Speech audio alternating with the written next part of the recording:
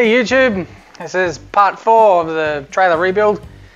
If someone could have come forward in time with a time machine and stopped me and showed me this is how much trouble you're going to have removing paint from this thing, I would have just taken it to some professional with a sandblaster and just said go nuts. Paid the money and been happy about it. But as with all things DIY, it costs a lot of time and often you hurt yourself in the process. Luckily I haven't hurt myself too bad, but this trailer actually had 4 layers of paint on it. This episode we're going to go through stripping the paint off. I actually had to make a homemade sandblaster out of a Coke bottle.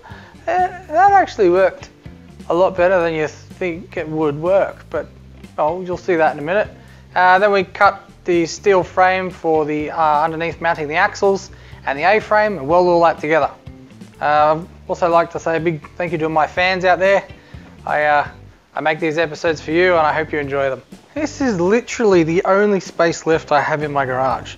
You can't see this behind the camera, but the trailer's laid out here, welding machine's there, and I got a cutting machine over there. And this is literally all the space I have left.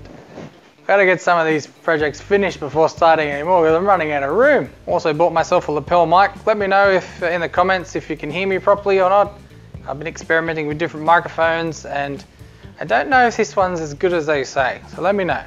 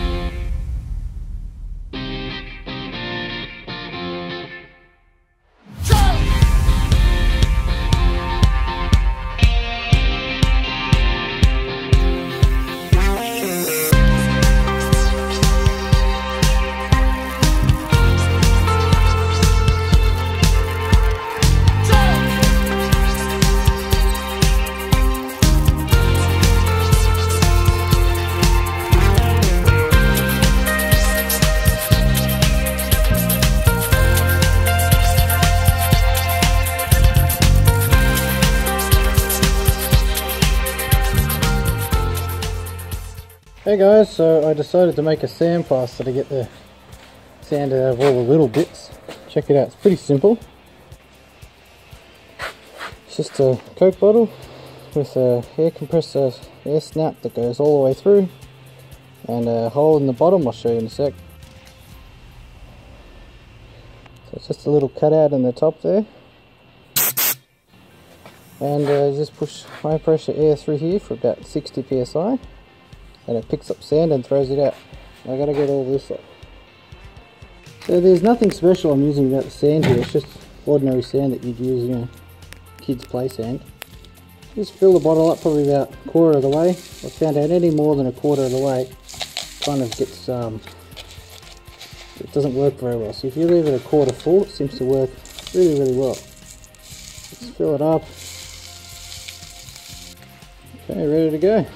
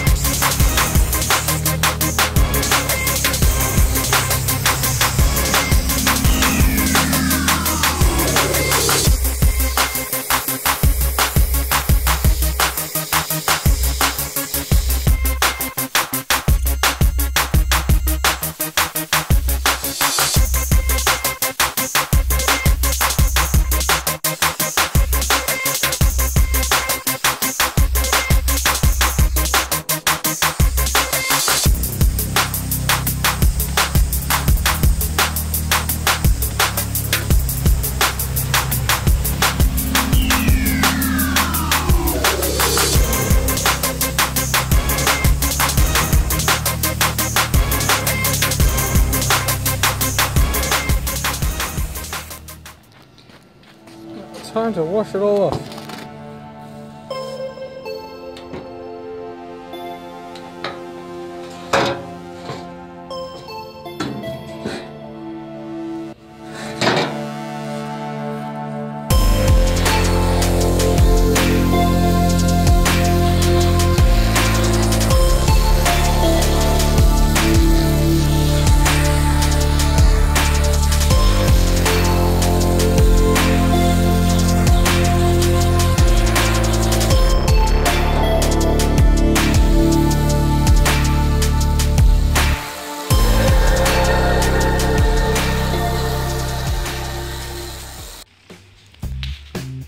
That's pretty good for a homemade bodgy sandblaster. The other side.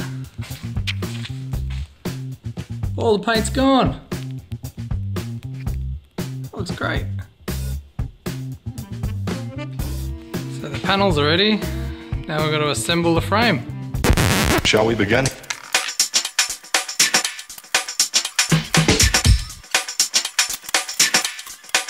Let's begin now.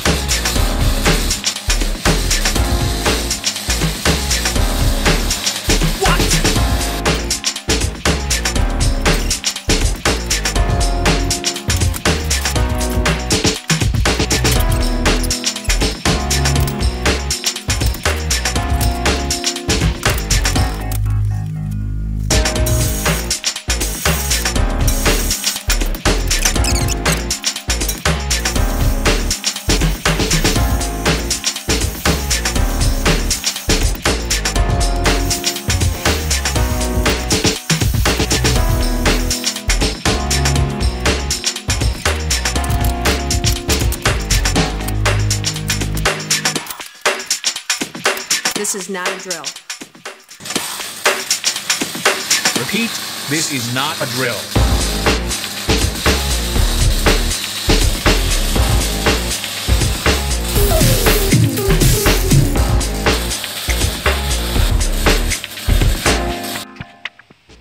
Everything's welded together. So I've welded on the top and underneath here on every joint, so it's nice and strong. You see, under there.